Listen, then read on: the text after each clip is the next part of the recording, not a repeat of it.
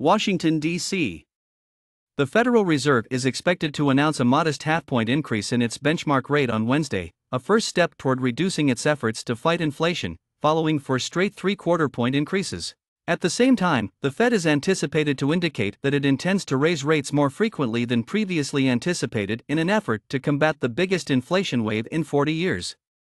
And according to the majority of analysts, Chair Jerome Powell will emphasize that even when the hikes stop, the Fed is likely to maintain its benchmark rate at its highest level for the remainder of next year. With the 6 rate increases the Fed has already implemented this year, its benchmark short-term rate is now at its highest point in 15 years, ranging from 3.75% to 4%.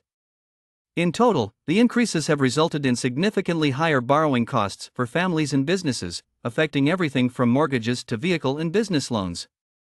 There are growing concerns that the Fed's aggressive rate increases to combat inflation would lead to a recession the following year. Powell and other Fed officials have emphasized that they expect to keep rates at their highest levels for a prolonged length of time, despite the fact that price increases are still uncomfortably high, 7.1% inflation in November compared to a year earlier.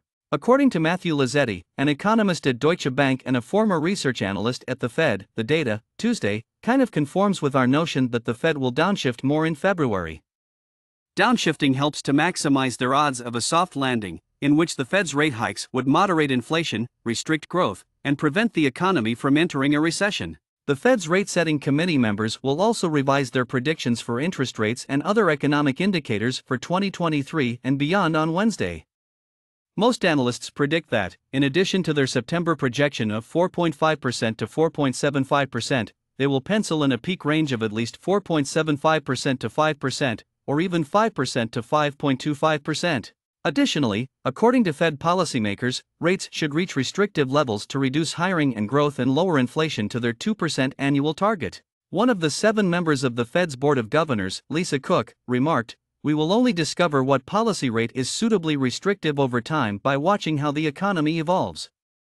Given the upcoming tightening, I am aware that monetary policy has a considerable lag time. To better grasp the future course of inflation, Powell stated in remarks made late last month that he was monitoring pricing developments in 3 main categories: services excluding housing, such as vehicle insurance, veterinary care, and education, as well as goods, with the exception of fluctuating food and energy prices. Housing costs include rents and the cost of owning a home. In his speech, Powell stated that although most services had seen an increase in inflation, there had been some progress in reducing prices for products and housing. Some of those patterns continued into the statistics from the previous month, with goods prices, excluding food and energy, dropping 0.5% from October to November for the second consecutive month. Powell has therefore concentrated mostly on services, which he claimed are likely to remain stubbornly expensive. That's in part due to the fact that sudden salary increases are increasingly important in driving up inflation. Businesses that provide services, like hotels and restaurants, require a lot of labor. Additionally, pricing pressures continue to increase in that sector of the economy as typical earnings grow quickly, at a rate of 5% to 6% annually. Powell has even set a wage goal. He believes that 2% inflation and annual pay growth of roughly 3.5% are compatible. Currently, the average wage is increasing by 5% to 6% annually.